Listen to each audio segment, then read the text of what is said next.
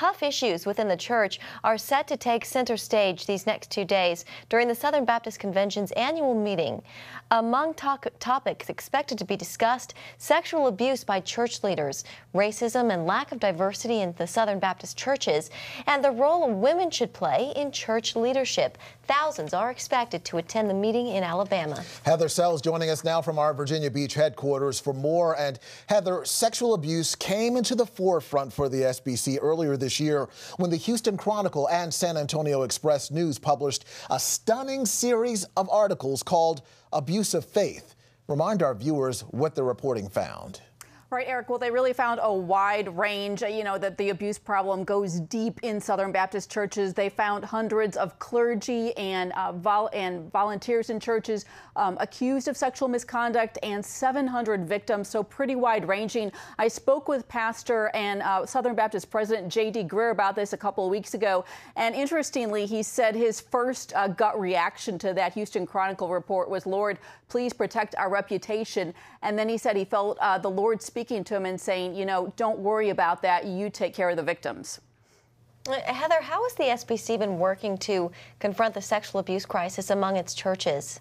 Well, even before this Houston Chronicle report came out last summer, President J.D. Greear convened a task force. They've come out with recommendations now, and they're wanting churches to really embrace a curriculum that will train all staff in how to make churches really safe, both for victims coming forward and to prevent abuse. And they are also looking at an amendment tonight that would basically allow them to expel Southern Baptist churches that handle abuse poorly.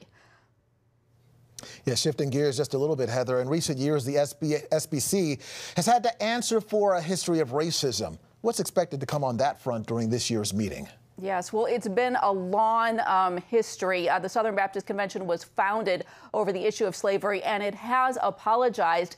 But again, tonight, they are considering an amendment that would allow the denomination to expel a church for racist behavior. And so it's something they are trying to take on even more seriously once again. What's interesting is that they are also seeing their growth come from diverse circles of the U.S. Last year, 6 in 10 Southern Baptist churches that were planted were ethnically diverse. And so I think there's just a growing recognition that more than ever, they need to take on the issue of racism.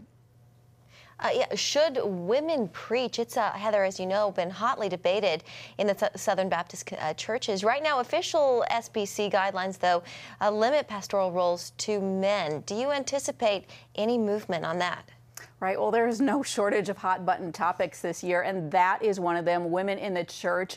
And it started in part because popular Bible study author and Southern Baptist leader Beth Moore tweeted that she was preaching on Mother's Day, and she was just roundly pounded by some Southern Baptists, particularly a few professors and pastors who said absolutely no women should ever be in the pulpit. And then Al Mohler, who is the head of the Southern Baptist Seminary in Louisville, Kentucky, just recently said this is not an issue. There will not be women in the pulpit. But I think what is interesting is that it has sparked a larger conversation about what is the role of women in the church. And Southern Baptists, I think, are trying to come to a place where they look more carefully at how women and their gifts can be used. So they're saying, hey, not in the pulpit per se, but what do we need to do to really make sure that we are tapping into women's gifts? And so it's going to be interesting to watch that conversation play out. Nothing formal at this convention, but definitely an informal conversation.